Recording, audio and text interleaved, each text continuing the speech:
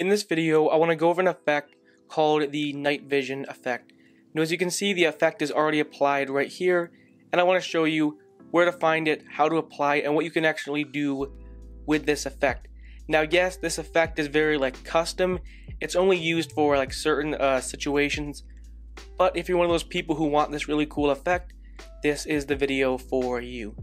So let's head over to the effects panel right here, and let's just uncheck the effect called night vision. Now what you want to do is you want to head over here to the effects panel, go ahead and click on all. Once you're in all, you want to head down to the search bar and obviously type in night vision. As you can see, the effect is right here. So what you want to do is you want to take the effect and drag it on to the timeline right there. Now as you can see, I already have the first one right here, but this is the one we want to mess with. So like I said before, you want to head over to the effects panel. Once you're in the effects panel, now you can start messing with a whole bunch of different effects. I'm going to go through all the different settings for this effect, and at the end of the day, it's your personal opinion, so you can customize it however you like. But I just want to show you the different effects it offers. So let's head over to the amount. As you can see, the night vision effect is completely gone, and the more you increase it, the more and more you see this night vision effect. Now, you can head over to scopes. You can use binoculars.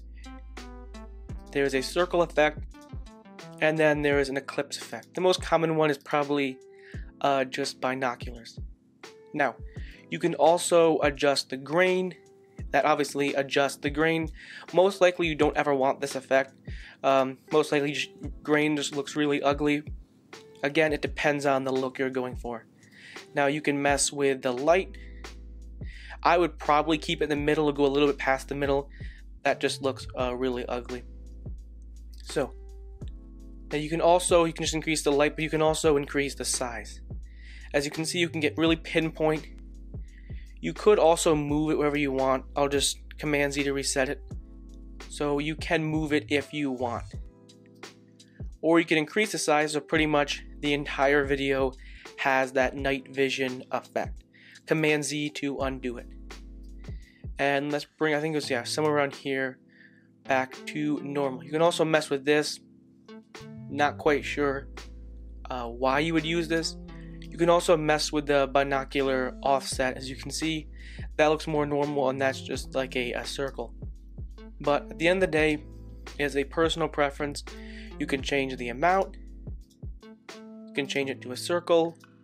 You can change it to an eclipse. Most likely you want to just go back to binoculars. Increase the grain. Increase the light, how bright you want it. You can also mess with the size. Mess with this, which I'm not sure why you would. And you can mess with the binocular offset.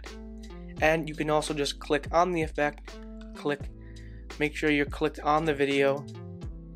And there you go.